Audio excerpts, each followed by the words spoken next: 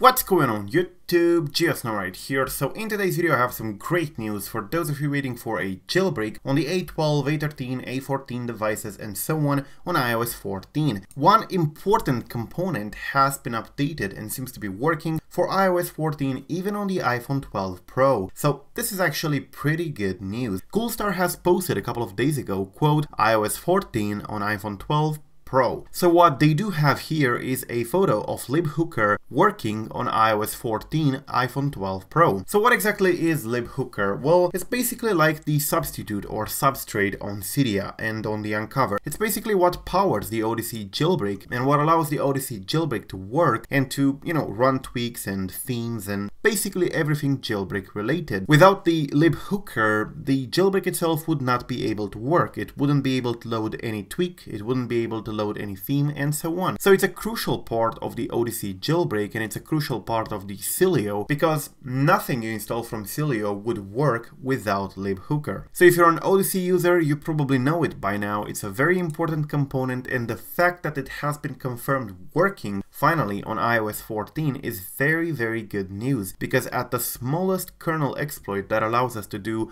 arbitrary read and write, we would be able to jailbreak iOS 14 even on the A14 devices since the LibHooker seems to be working fine. Now it may need more adjustments in order to make tweaks to work properly on the A12, A13 and A14, but the fact that they did got something working is pretty cool. They also posted this, quote, only works on iOS 14.0 up to 14.2 for your information for the A12 Plus. 14.3 Plus is no-go right now, don't update past 14.2. A very important detail in here, because if you check it out, iOS 14.4 is currently the latest version, 14.3 was signed but is no longer, and 14.2 is long unsigned. So if you want to jailbreak your A12 or A13 device in the near future, definitely stay below 14.3. So 14.2, 14.1, 14.0.1 and even 14.0 are good versions. 14.3 and 14.4, as Coolstar says, are no-go for the moment. They may be good in the future, but we don't know. Now I'm not exactly sure how they managed to actually test LibHooker on iOS 14 and iPhone 12. I don't know if they have any exploit, private or not, or if they used Corellium or anything, but they did confirm it works. So they also posted this, quote, and yes, LibHooker unit tests pass on ARM64E iOS 14. So ARM64E is basically the A12, A13, A14, so this is the CPU architecture used in the iPhone 12, iPhone 11, iPhone 11 Pro, the iPhone XS, XS Max, XR, and so on. So that's actually pretty good news. We might be able to update Odyssey in the near future once an exploit gets released. And iOS 14.4 patches a ton of vulnerabilities. In fact, many of them are kernel vulnerabilities that could probably be used for Odyssey in order to get it updated. Now there is no word for the moment on any release, but EMB released yesterday a vulnerability which they found, and this one, although it doesn't work for the A12, A13 and A14 devices, it's still an iOS 14.1, 14.0.1 and 14.0 vulnerability. So it's an iOS 14 kernel vulnerability with privilege escalation, which is actually quite good because it means that we're finally starting to reach the deadlines for these vulnerabilities. So this means that we're going to get more vulnerabilities like this in the future and possibly more that work with A12 and A13. So that's actually quite good. But it seems that Coolstar is doing their work in the background,